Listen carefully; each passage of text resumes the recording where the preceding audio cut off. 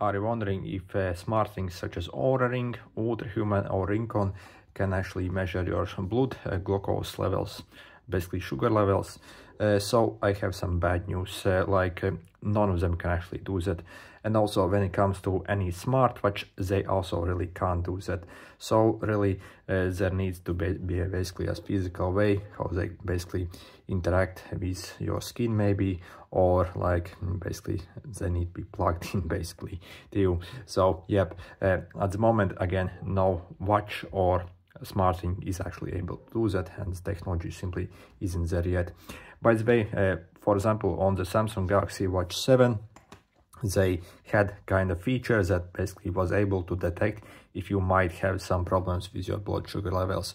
But after testing that feature, it was completely useless and it didn't really work it, and yes, they pretty much scrapped it basically. So again, maybe in 10 or 15 years they will have such technology, but unfortunately not at the moment. When it comes to all the features, pretty much all of these rings can do a very good sleep tracking. They can detect your heart rate, SpO2. They can also track your temperature and any like pregnancy stuff like that. HRV, like heart rate variability, recovery features. They have a lot of them. Again, cycle tracking, basic step counter, and for example, the UltraHuman can even detect this AFib. So they still have actually really decent health tracking features.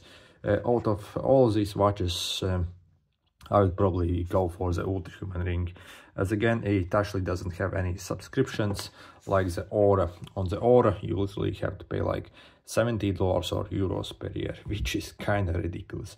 Also all the colors are the same price.